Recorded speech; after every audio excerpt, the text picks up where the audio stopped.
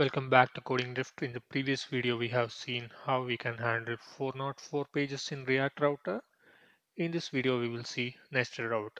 So what are nested routes and why do we need them? Let us say we have a dashboard page and inside that we have 2 to 3 links, let's say profile, orders and codes. If there are sub pages inside another page, then we will handle it using nested routes. So first I'll create the dashboard component.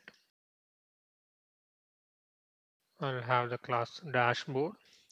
Inside this, I'll have 3 links. That is one to the profile page. We are ready to create these routes. I'll import the link component from React Router DOM. Similarly, I'll create 2 more links. One is orders and one more is codes.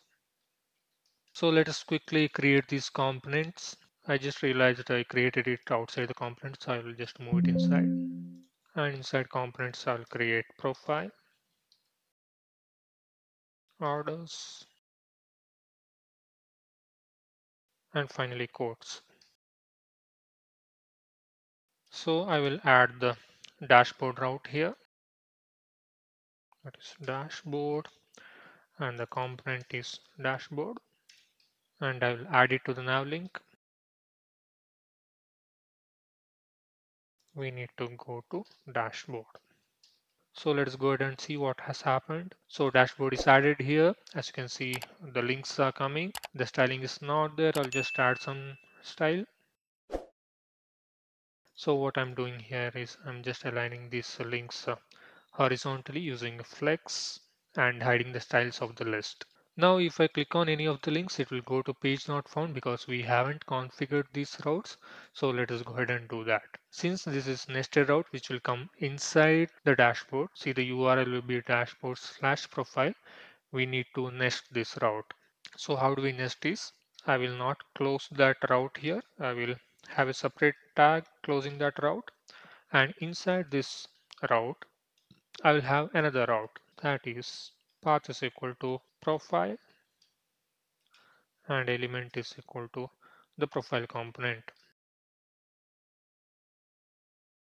I'll repeat this for other components, which is orders and codes.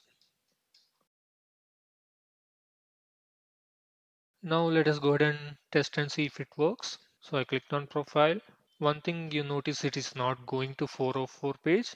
As well, it is not displaying anything in profile, orders or codes. Why that is so? The reason why this occurs is because we are not telling where to render this profile, orders or codes component. So we need to tell the dashboard component where to render it. So this is where outlet comes into picture. So we need to display whatever the content of the current route below this nav bar. So after this UL, I will say outlet. I have imported outlet from React Router DOM. Now let us go back and see. So as you can see, profile, orders and codes is coming fine.